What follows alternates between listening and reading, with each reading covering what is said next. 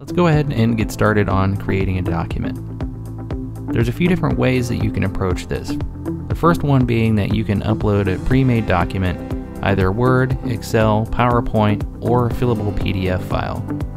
You can also use one of our sample templates if for whatever reason you don't already have one of your own.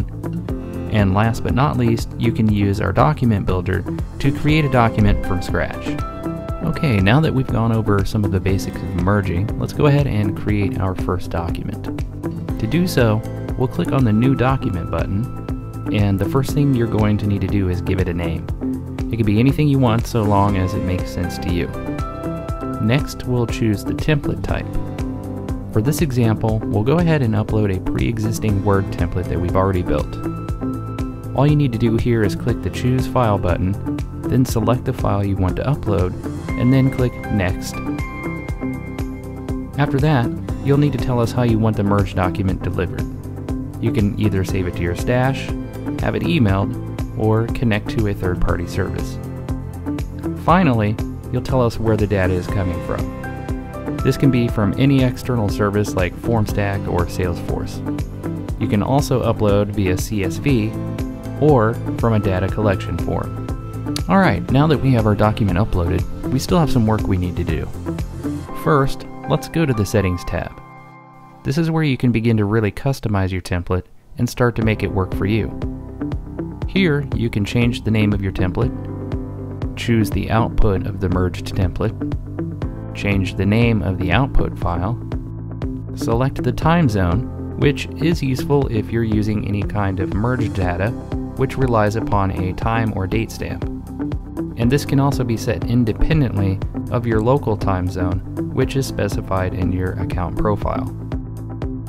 You can choose the status of the document, active meaning it's live and ready to go, test mode where merges don't count towards your monthly limit, and also where you can enable the debug log for troubleshooting and determining how your data is coming over. And lastly, inactive, which turns the template off, so to speak. It's worth pointing out that we consider it best practice to put your new template in test mode with the debug log turned on until you're 100% satisfied with how the template is set up.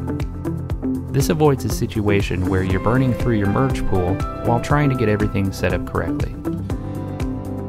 Over to the right, you have some advanced settings available by clicking the Advanced Settings button.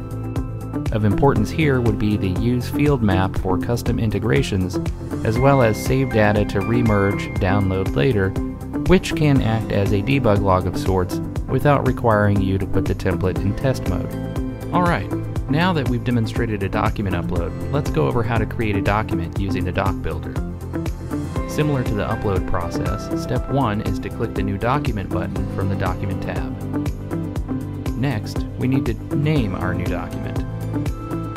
Now, we'll need to select the radio button all the way to the right under I want to build a document from scratch. Clicking the Next button will allow you to select how you want the document delivered, either in your stash, via email, or by another third-party delivery.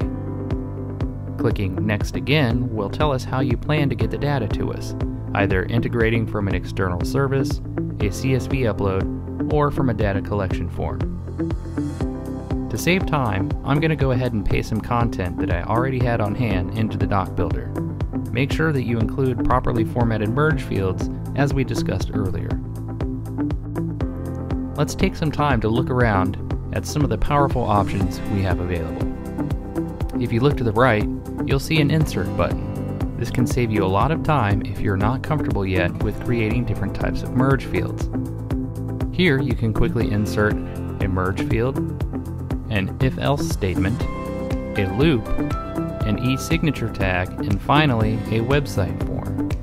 I'm going to go ahead and select an if-else statement to show you how easy it is. You'll need to input the field name, the qualifier, which in this case I'll leave as equals, and the value we want to check. I'm also going to add an else by clicking the checkbox here. Now you just hit the Insert button and you're ready to go. Let's take a quick look at some other options that we have available.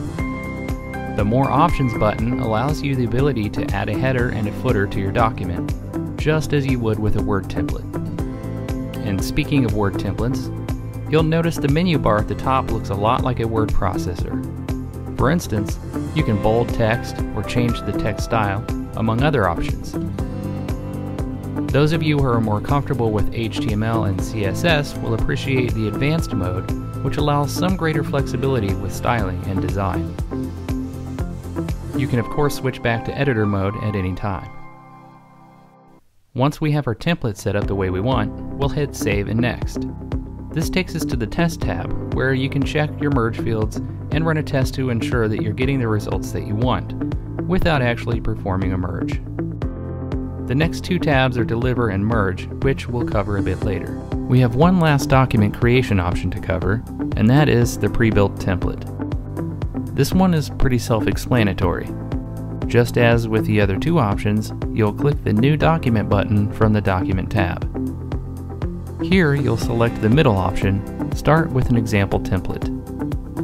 This can be a great option if you're new to us to get an idea of what a complete document template should look like, or if you want a quick way to get started. Once you click the Next button, you'll see all of the options available for a template, as seen here. Once you select your desired template, you are then taken to the doc builder, which we just covered. And now for the moment you've all been waiting for. How do you actually set up a merge? We can integrate with third-party services via the Merge tab. Here you can see that we do offer the ability to set up integrations easily under More Integrations. Formstack, Pipedrive, Podio, and Clio can all be set up by clicking the Add button, where you'll be directed to log into those services with your login credentials.